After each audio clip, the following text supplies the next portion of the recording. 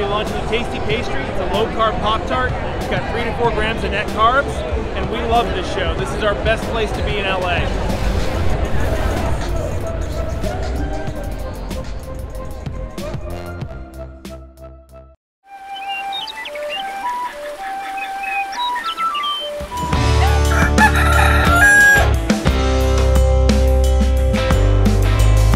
Welcome back to Legendary Foods, Muscle in the Morning.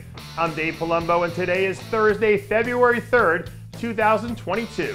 And let's find out what's going on in the world of bodybuilding and fitness. How about a little Hadi Choopan to kick off your Thursday? Just as you'd expect from one of the baddest men in bodybuilding, Hadi's been doing what he does best and absolutely crushing it every time he sets foot in the gym. With all the talk about Brandon Curry potentially jumping to the front of the line as the #1 title contender if he wins the Arnold, people seem to be glancing over the fact that Hadi was right there in the conversation last year. And depending on who you ask, he might even have deserved to place higher considering the fact that he was the best conditioned athlete on stage. And if the lack of respect pisses him off enough, you never know what might lead to that down the road. Well, now, this race for the Arnold Classic title really feels like it's starting to heat up now doesn't it? In case you missed it, a few days ago, Samson Dauda posted a sneak peek of his latest check-in video with his coach, Milo Sarshev. And I think it's safe to say that he's on his way to putting together one of the best performances of his career. Samson closed out last year riding a pretty solid wave of momentum, so it isn't like this is completely out of left field. But even still, to deny the progress that he's made in such a short period of time would be crazy.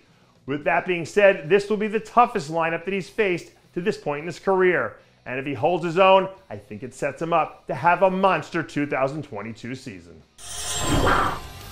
We haven't talked about too many rookies from this year's class yet because it's still so early in the season. But maybe we should start because Emmanuel Alvarez is going to start forcing people to pay attention. He released a few updates recently to give his fans an inside look at what he's been working on. And it's pretty safe to say that he's checking all the boxes right now. If you've been following the trends over the last few years, then you've probably noticed how we're seeing more and more rookies come in ready to perform at the highest level right out of the gate. And if Alvarez can keep this up, he might be the next in line. And before we go today, we have another new update from Keone Pearson. Once again, Keone continues to look more and more impressive every time we see him, with the one caveat being that he might actually look bigger now than he did at any point last year when he was trying to make the move up to the 212. For all intents and purposes, 2022 could end up being a fulcrum point in his career, because if he makes the move back to Classic, only now he's suddenly in the middle of a dogfight with a handful of other guys who are all scratching and clawing to be one of the top 3 in the division. It just makes the path to the top of the mountain a lot less clear. But then again, 2 years ago, 3 of the top 6 finishes at the Olympia last year weren't even on anyone's radar, which makes this even more of a toss-up.